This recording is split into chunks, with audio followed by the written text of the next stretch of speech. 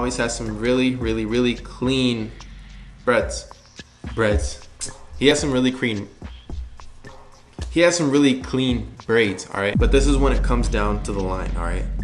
This is where we really find out who's ranked number 1, and with the next person that we're gonna be showing is gonna tell us who's number 1 in A&P, all right? And this was a tough decision for me. I was like, this person's number 1, then I'm like, I feel like his number 1. I'm gonna give you guys 5 seconds, all right? Comment down below who you think is number 2 and who you think is number 1. Because we already seen in the first episode, we see the Agent, he is number 5, all right? Then we had Davis up next at number 4. Then we have Phantom right here with number 3 because he has the cleanest braids on YouTube. Now we're getting into number 2, which is Kai Cenat. Kai Cenat has some dope dreadlocks. He does the 2 shine twist, does a twist out, has a clean fade, clean lineup, all around just clean looking hair. He had a really cool journey as well. You guys can go check out the dread reviews I've done of him. And overall, really clean dreads. Now, how is he number 2? I know.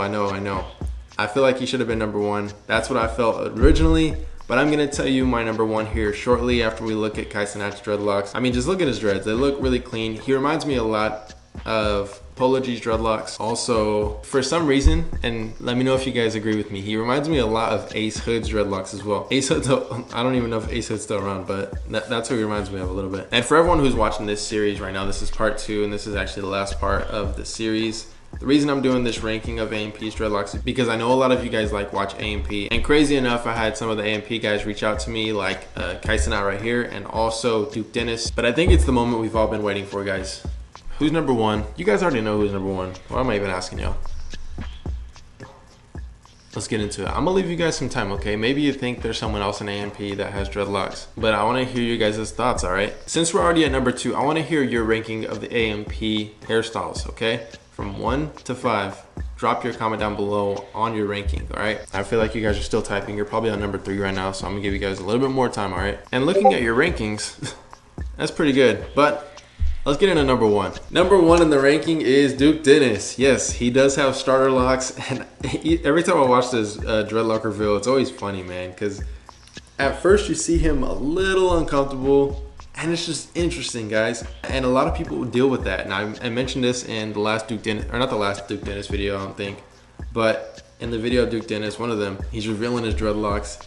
And obviously the video is titled Duke Dennis Ugly Dreadlocks. But the reason I titled that video that way is because a lot of people think they have ugly dreadlocks. And at the beginning of that video, I would go ahead and knock that off and said, you know what, you have some dope looking locks. And especially now, like the progression in his dreadlocks are going so fast. But the reason he's number 1, guys, is because I see the potential. With his hair, he has a full set of dreads.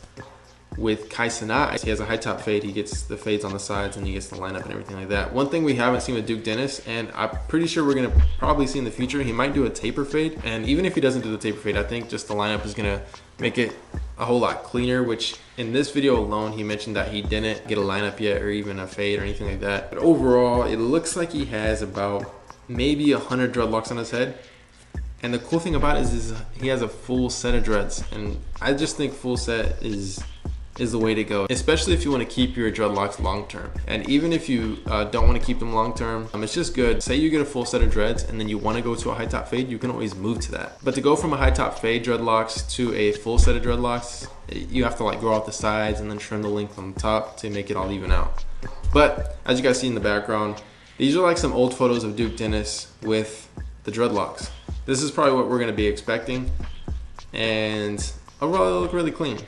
I feel like now with the times of more people with dreadlocks, we're gonna see with different hairstyles and things like that. That's why I'm saying Duke Dennis is number 1 right now, because I'm looking at the potential of his lock journey. And even now, like, let's skip to this really quick. So this is more recent. His locks have grown a little bit, but at the same time, just give it a few months. Like within the next few months, we're gonna see them mature even a whole lot more. It's just gonna look really clean. Another thing we see with the people that Duke Dennis hangs out with, and it's probably the reason why he got dreadlocks in the first place, is a lot of them have dreadlocks. Like both of those guys in the background have dreadlocks.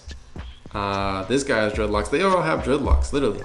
Kai Cenat has dreadlocks. But you guys, that's the ranking I have. I want to hear your rankings down below. Remember, from 5 all the way to 1. I want to see your comments so that I can compare my list to your list. And if your list matches, comment that down